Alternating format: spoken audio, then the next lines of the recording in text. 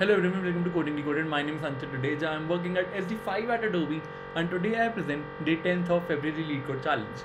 The problem that we have in today is as far from land as possible. The question says you are given a grid of size n cross n, wherein the cell of a grid could be either land or water. What do you need to do? You need to identify the maximum distance that exists between a water cell and its nearest land cell. So this is what we need to return, and in case no land and water exist in the grid, what do you need to do? You need to return -1 in those cases. So here they have provided us with an example. As you can see, the distance of this particular water cell from the nearest land cell happens to be 2 units, and one way is to go through this direction, other way is go through this direction, third one is to this direction, and fourth one is through this direction. So in all the 4 cases, the distance remains as it is, which is 2 units.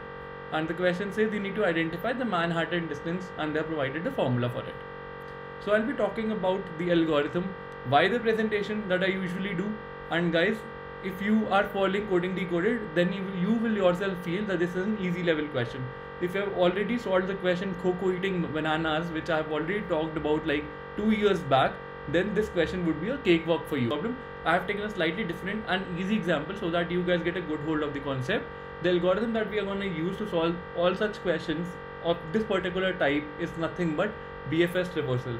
As I talked, go and visit Coco eating bananas or rotten oranges, and this question would be a cakewalk for you. The same concept applies over here as well. So let's start the iteration. What I'm gonna do, I'm gonna create a BFS queue, and we'll be doing the level order traversal.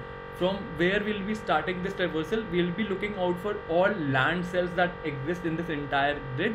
We'll not look out for the water cells. So we will go in the reverse thought process. We'll find out the distance of each land cell to the nearby water cell, instead of looking from the water cell to the nearby land cell. This is the catch of the question. If you have cracked this, then you have cracked the entire question. So we are seeing the land cell over here. So let's write the row coordinate and the column coordinates. What do we see? 0, 1, 2, 3, 4, and here as well 0, 1, 2, 3. The first land cell that we have is at 0, 0. So 0, 0 gets added over onto the queue, and the next land cell, we'll iterate over the entire grid and we'll look out for the land cells. The next land cell is at 2, 3. So 2, 3 gets added over here. Now we will start the BFS iteration, and we will mark these cells as visited because these are already land cells. So we'll not be revisiting these cells ever. Let's pull the topmost element of the BFS queue, and what is extracted? 0, 0 is extracted. What are we gonna do? We'll look out for its neighbors. There are 4 neighbors of this particular cell. First one is this one, second one is this one, and the other 2 are out of boundaries, so we'll not do anything for them. What do we see? We see here that this is water. Since it is water, we will be updating the nearest distance from this land cell to this water cell, and what that distance value would be, it would be nothing but the level of traversal that we are doing in this BFS queue. What level are we at? So this was the 0th level, and this is the first level. So let's write the level value over here. This will denote the distance of this cell from the corresponding land cell. So one gets updated over here, and one also gets updated over here. Since these 2 were water cells, what we'll be doing, we'll be adding these cells into the BFS queue again for future operations. So let's add 0, 1 onto this queue and 1, 0 onto this queue. The level of BFS iteration that is happening right now is for 1. Let's proceed ahead. Let's delete this element, and the next one that we have is 2, 3.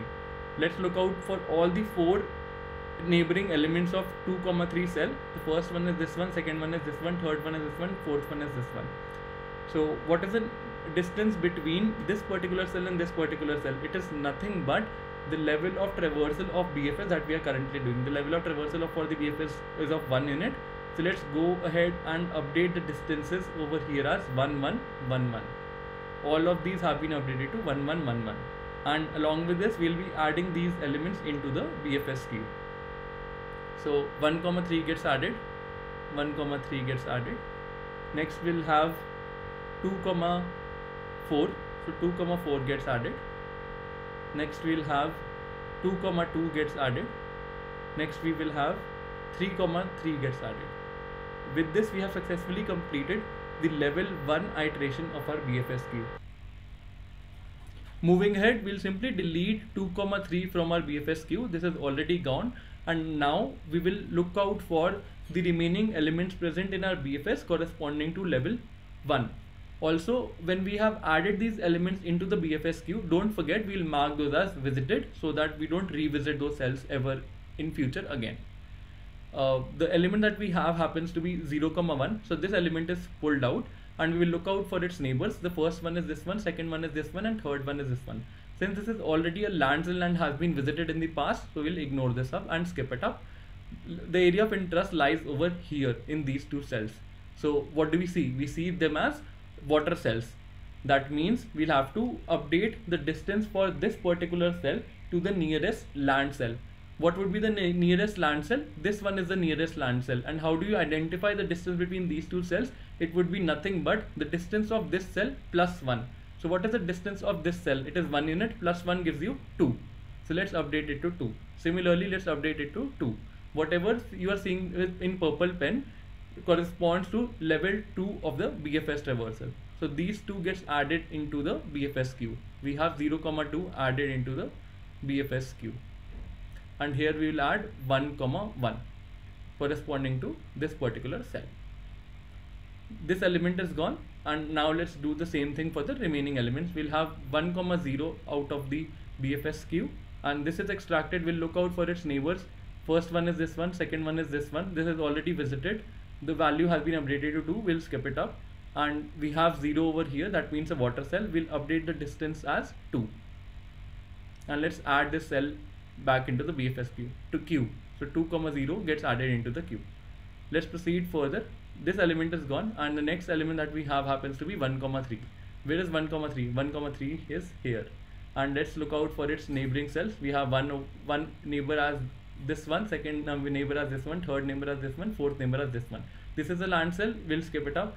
The remaining cells becomes the area of interest, and we will update its distance to 2, 2, 2, and we will add those into the BFS queue. And let's get these added. 0 comma 3 gets added. Next we will have 1 comma 2. 1 comma 2 gets added. Next we will have 1 comma 4 gets added. Now let's continue the iteration. This element is gone, and next we have 2 comma 4. So where is 2? Where is 4? This one. This is the cell. So we'll extract this up, and we will look out for its neighbors. One is this one, second one is this one, and third one is this one. This is already visited. We'll skip it up. This is a land cell, and this is a water cell. So the area of interest lies only here because the rest of the cells are either visited in the past or land cells. What we are going to do, we'll simply update the distance from 0 to 2.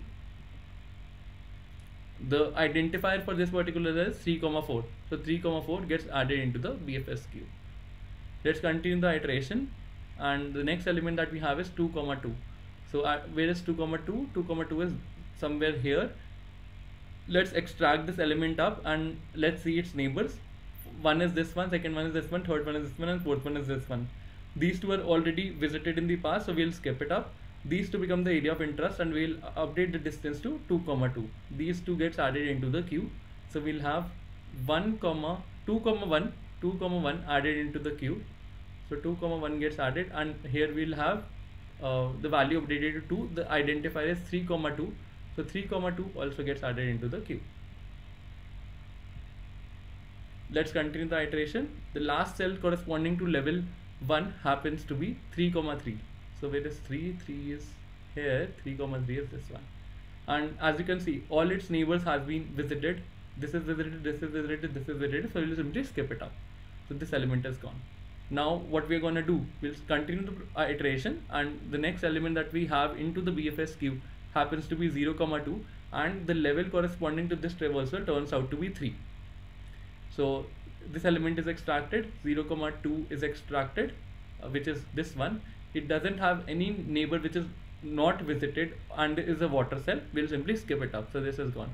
Next we'll have 1 comma 1. 1 comma 1, where is 1 comma 1? Here is 1 comma 1. we'll simply skip it up because there is no neighbor which is not visited. So this is also deleted from the queue. Next we have 2, 0, 2, 0. As you can see, there are 3 neighbors, 1, 2 and 3. This one is not visited, and since it's a water cell, what we are going to do, we'll update the value to 3. So this gets updated to 3 and we make an insertion into the queue. You can continue the iteration further, and what is the maximum value that has been set as distance in this entire grid? The maximum value would turn out to be 3, and this becomes the answer, and this is what we need to return. So without further ado, let's quickly walk through the coding section and conclude the approach. I'll simply follow the same steps as I have just talked here. Here I have created a helper method BFS which has 4 parameters in it: the grid, the visited array, the number of rows and number of columns that we have. Moving ahead, I have created the BFS queue, and along with this I have created a directions 2D array that will help me traverse in all the 4 directions corresponding to any cell. The next variable that I have happens to be the answer that will actually store the result. I iterate over the entire grid, and what do? I check what all land cells are there, and I add those cells into the queue. Along with this, I mark them as visited. Now let's talk about the BFS traversal that I usually write, and it's the same template that I use everywhere. While my queue is not empty, I extract the size y size minus minus is greater than 0. What do? I extract the current element, the topmost element from the queue, and I iterate in all the 4 directions. If my new cell has been visited in the past, what do? I simply continue the process. Otherwise, we mark the current cell as visited, we update the grid value, and we compare it with the maximum result that we have seen so far. Along with this, we simply add it back into the queue. These are the 4 steps that I did exactly the same in the presentation. And once we are done with this while loop, we check what value is stored in result. In case it happens to be less than 0, we return -1 because it's a negative case. Otherwise, we return result -1. Now you will say, why result -1? Because here I have not actually incorporated the level value in my grid. However, I took the grid value +1, and the base value in the grid was 1 that represents the land cell. Therefore, I have to subtract 1 from the result, and let's try and submit this up.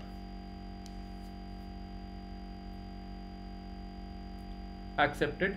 Also, if you're interested in solving more such questions, then what do you need to do? You need to visit Coding Decoded SD preparation sheet, and here you will find all the questions based on the graph concept that could be solved using the BFS traversal. So over to you guys. More practice will solidify your concepts and will give you the confidence to crack any interview question whenever this season of layoffs get over. Take care. Goodbye. I'll see you tomorrow with another fresh question.